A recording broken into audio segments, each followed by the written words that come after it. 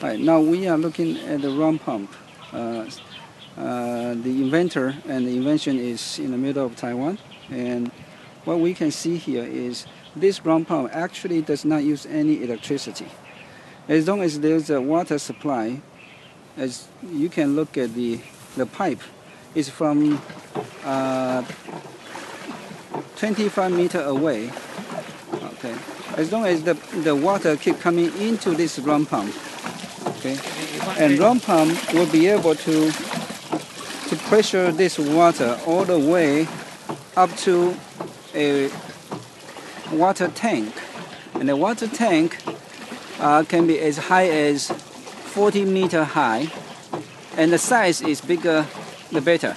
Okay, with this design you can use in many agricultural purpose, so people will no longer need to walk all the way to the river to take their daily uses water. And of course, from this 25-meter high tank, you can distribute all the water around the village.